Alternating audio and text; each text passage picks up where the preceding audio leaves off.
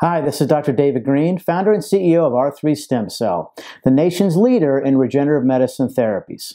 Today the topic is, are aborted fetuses actually used in stem cell procedures?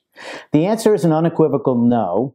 We've done over 10,000 procedures at our centers over the last 5 years, and I can tell you right now that none of the sources are from that kind of unethical nature. Okay, that's actually illegal as well in the United States. I think the reason that a lot of people ask us that, we get asked every day, many times, is because, you remember back in the 1990s, I mean, if you were born then, when I forget whose administration it was, but there was a lot of political back and forth over whether or not embryonic stem cells should be used in stem cell research.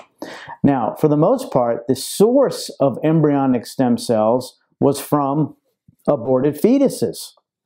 Now, the debate went on, and a lot of people still remember that, and it carries over, and they think, either consciously or subconsciously, that that still remains a source of stem cells for clinical usage.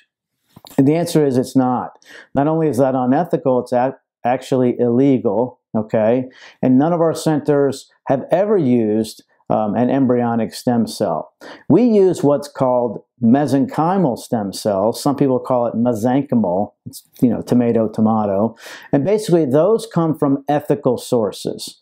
Ethical sources meaning a consenting donor who's after a scheduled C-section.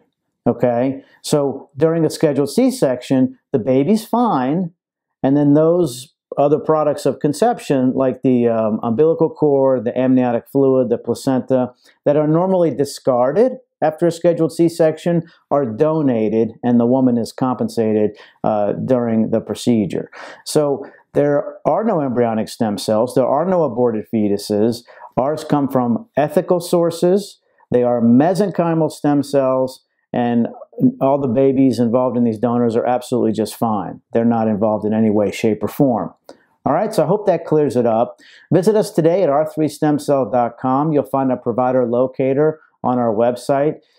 You can also call us at 844-GET-STEM. We'll be happy to get you in for a free consultation at the center closest to you. Thank you.